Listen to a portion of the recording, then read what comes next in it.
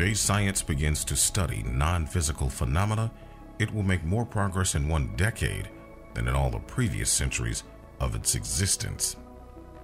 Nikola Tesla. Ancient pyramids, the marveled wonders of the world, have mystified and enchanted people of the modern era since their discovery on almost every continent on Earth. The mystery of the pyramids is one that transcends time, civilization, and culture. Thanks to satellite imagery, pyramidal structures continue to be found all over the world, in jungles, under ice, and even under oceans. Although we're most familiar with the pyramids in Egypt, specifically the Great Pyramid in Giza, it's not the only one. A surprisingly global phenomenon, we can find several ancient pyramids around the world. Almost every ancient culture and civilization has left a legacy of towering ancient pyramids. These majestic structures are truly masterpieces of engineering, but what was actually their purpose?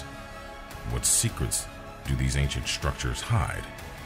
Even with our current understanding of human history, the creation and purpose of many ancient pyramids is as elusive as it is mind-boggling.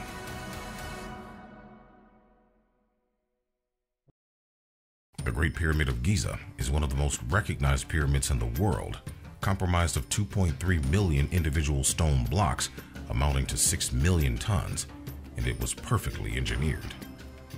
We've been told by mainstream historians that it took 20 years to complete the Great Pyramid, yet to achieve this timeline, one block would have had to have been placed every 2.5 minutes.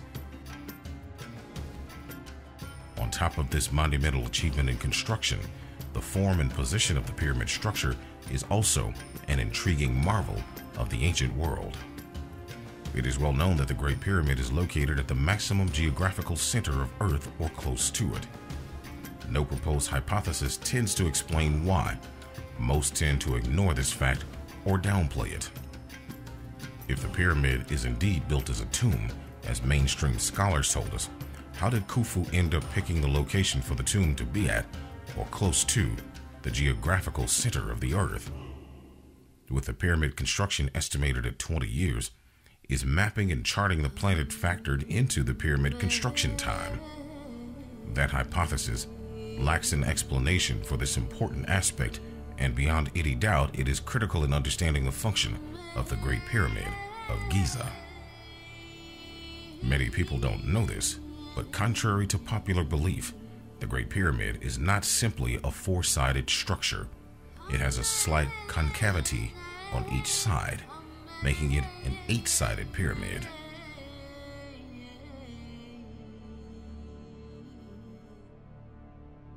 Can this unique shape provide some clues as to the true power and relationship to Earth's motion? Some theories suggest that the pyramids were originally intended to be giant machines capable of producing and transmitting electromagnetic frequencies. The internal construction of the Great Pyramid resembles a power plant, and no mummy has ever been found inside it.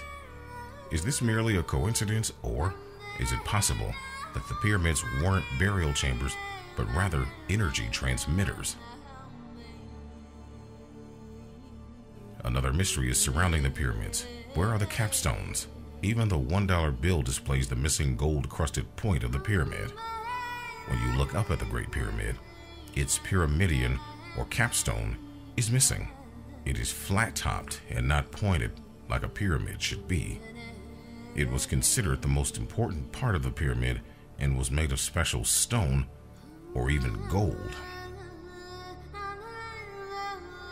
Many people who made the arduous climb to the top of the Great Pyramid witnessed minuscule yet noticeable shifts in energy, prickling sensations in body extremities, and even cases of electric shock. Climbing to the top of the Great Pyramid is now illegal, but in the late 1800s, a British inventor named Sir William Siemens made it to the flat, settled atop the Great Pyramid of Giza. Upon reaching it, one of his guides remarked that when he raised his hand with his finger spread, his ears picked up a shrill, ringing noise.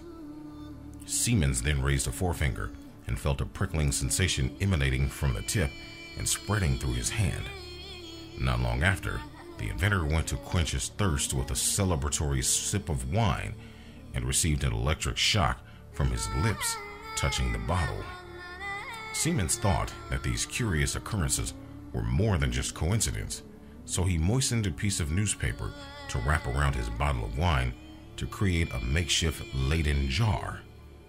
When he held this primitive capacitor over his head, sparks of electricity crackled and flew through the air. One of the guides became unnerved and attempted to seize the bottle. Siemens, either to avoid his experiment being interrupted or in an attempt to self-defense, pointed the bottle at the agitated man, who was thrown backwards onto the ground and knocked unconscious from ensuing current. But how was that possible? Many studies have shown that even the natural structure of the pyramids lends itself well to theories of energetic transmission. Based on 1 in 14,400 ratio, the foundational dimensions of a pyramid appear to be harmonically integrated with the earth, which means that around the time of the pyramid's construction, humans had a pretty good idea of Earth's size. In 1905, a Serbian engineer, physicist, and inventor, Nikola Tesla, submitted his patent 787,412, which was titled "The Art of Transmitting Electrical Energy Through the Natural Medium." It included designs for a series of worldwide generators. Tesla believed the pyramids served a higher purpose and was investigating them throughout his life. What did he find so alluring about the pyramids? He realized the ionosphere was sparkling with electrical energy which could easily be tapped. According to Tesla, planet Earth was a gigantic electrical generator spinning around two magnetic poles from which limitless energy can be harnessed using the right medium or shape.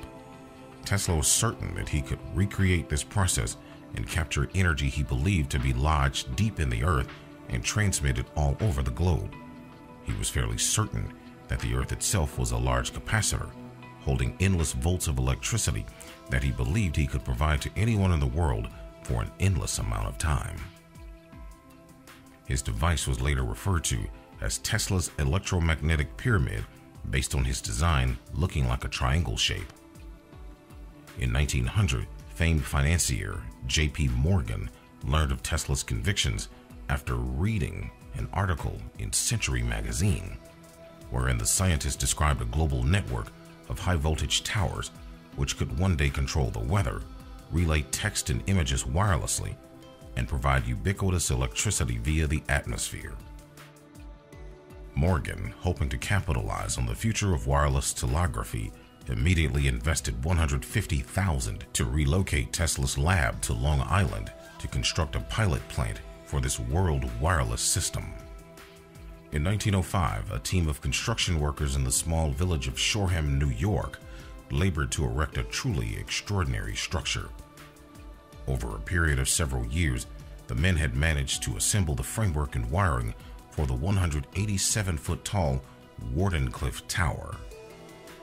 According to Tesla, it wasn't just the shape of the Egyptian pyramids, but their location that created their power.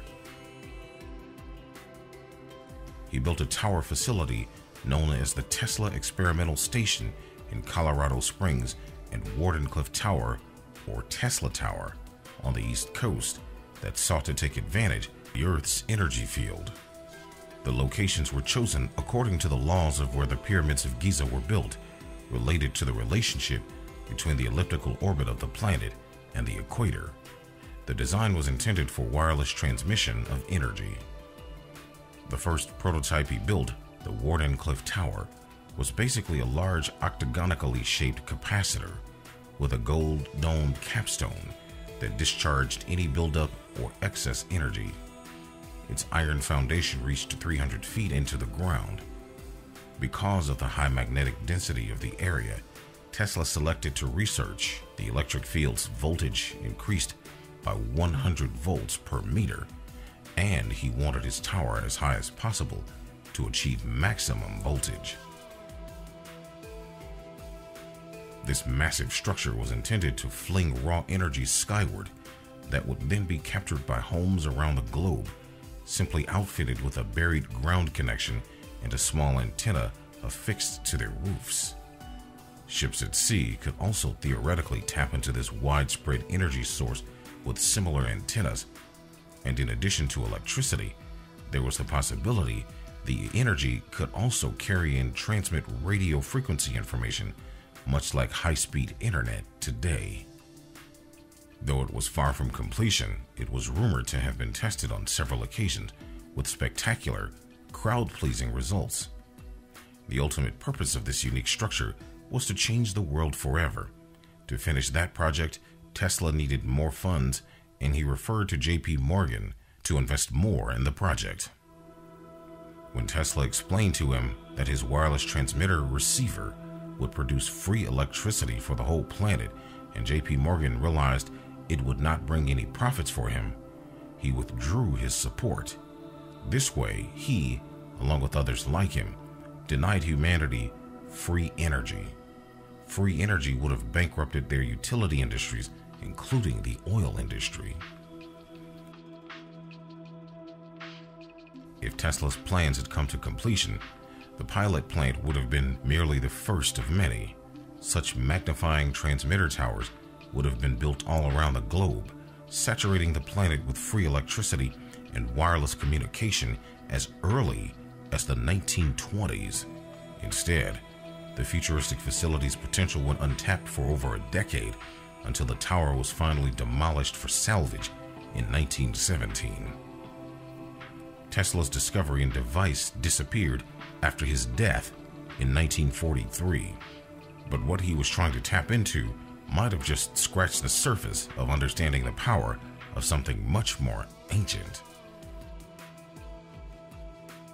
Another aspect of Tesla's thinking reportedly related to numerology. Tesla was, by many accounts, an unusual individual with obsessive qualities. Tesla became so obsessed with the numbers 3, 6, and 9, which he believed were the keys to the universe. He would drive around buildings 3 times before going in, or stay in hotels with numbers divisible by 3. He made calculations about things in their immediate environment just to make sure the result was conceivable by 3, and he'd base his choices on the results. He did everything in sets of 3. What was Tesla trying to make us understand?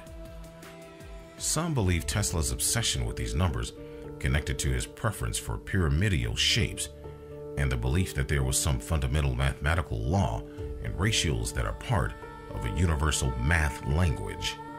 We must understand that we did not create mathematics, we just discovered them. It is the universal language and law, as no matter where in the universe you are, 1 + 2 will always equal 3. Tesla wanted the world to know the significance of the numbers 3, 6, and 9. He claimed these were extremely important numbers, but the question is why? And what is the connection between the Great Pyramid and Tesla's obsession with those numbers? First, as mentioned earlier, the Great Pyramid is actually an 8-sided pyramid, and that complicated the design tremendously, but at the same time produced a bizarre geometry and mathematics forms that ancients emulated in construction. The same numbers Tesla was obsessed with, 3, 6, and 9, show up in the equations of the Great Pyramid. We'll come back to that later. The Great Pyramid of Giza is situated within a whisker of latitude 30 degrees north.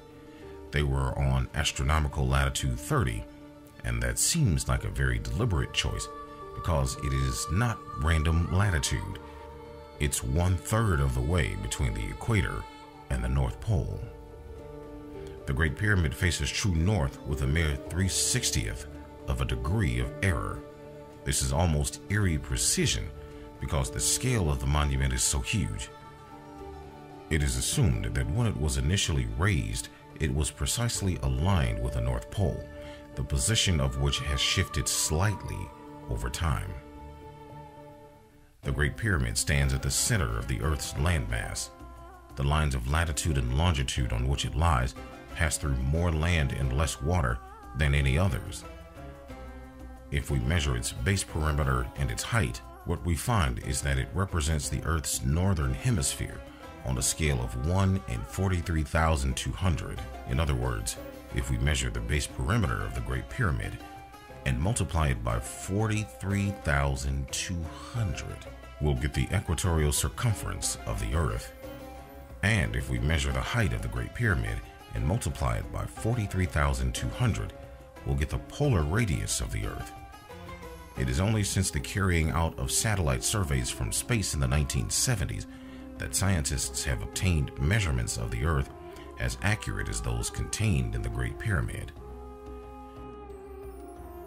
Mainstream historians are aware of this scale, but they suggest that it's just a coincidence.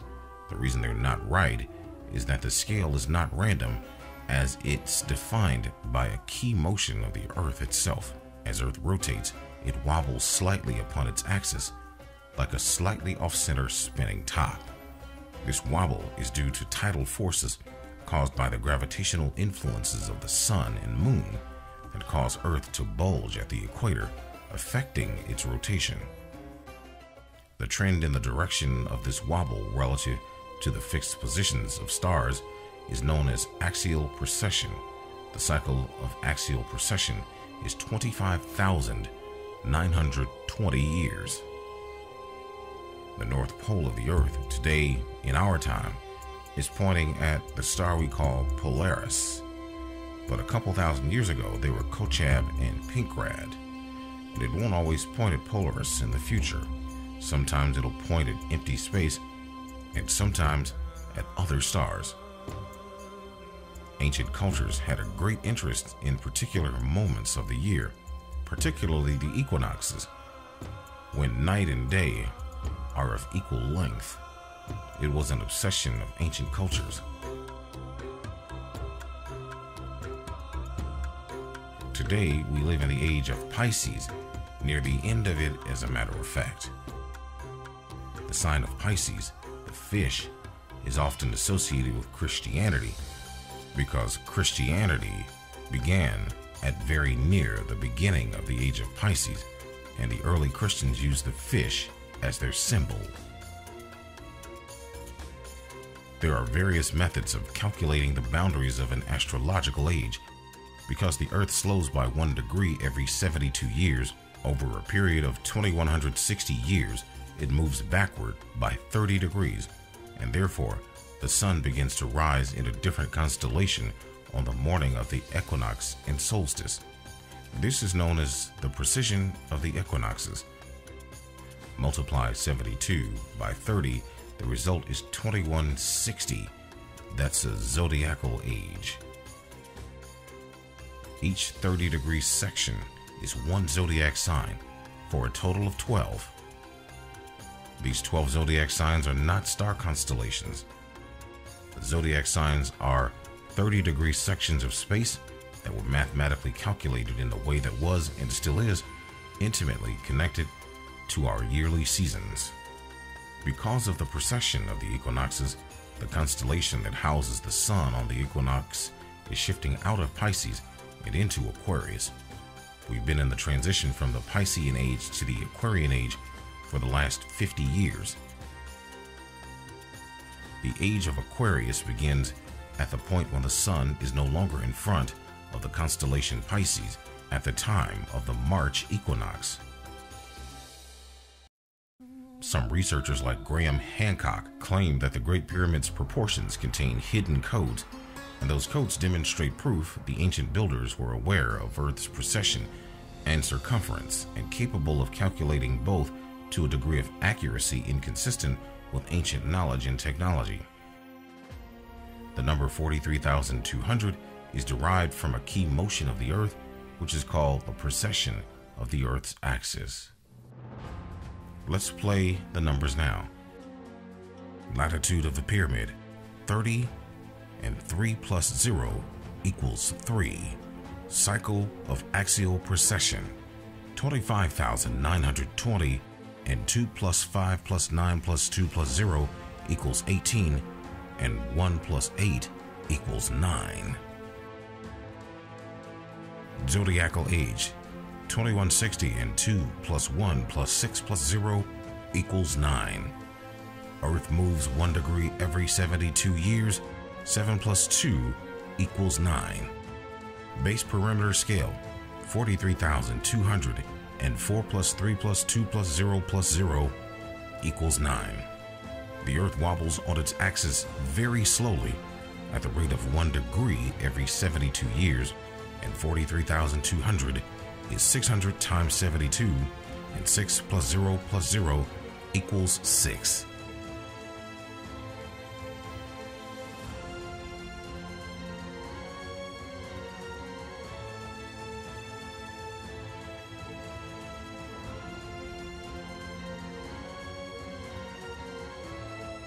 All of those numbers equals 3, 6, or 9. If you only knew the magnificence of the 3, the 6, and the 9, then you would have a key to the universe. Nikola Tesla. Interesting enough, the numbers Tesla was obsessed with show up in the equations of the Great Pyramid. Could it be possible that ancient humans created monuments like the Great Pyramid to withstand all catastrophes, so humanity could always have the codes to the universe? Is it possible this is what Nikola Tesla tapped into, trying to find a code or a key to the universe? The way we read the universe is through mathematics and through its geometry. The Great Pyramid is speaking that language. It's transmitting that language. It's a silent language that needs to be read. We don't need Egyptologists. We don't need experts in hieroglyphics. It doesn't have hieroglyphics. What we need is mathematicians to read it. In order to continue where Tesla stopped, we need to start thinking differently, and maybe then we'll be able to finish what Nikola Tesla started.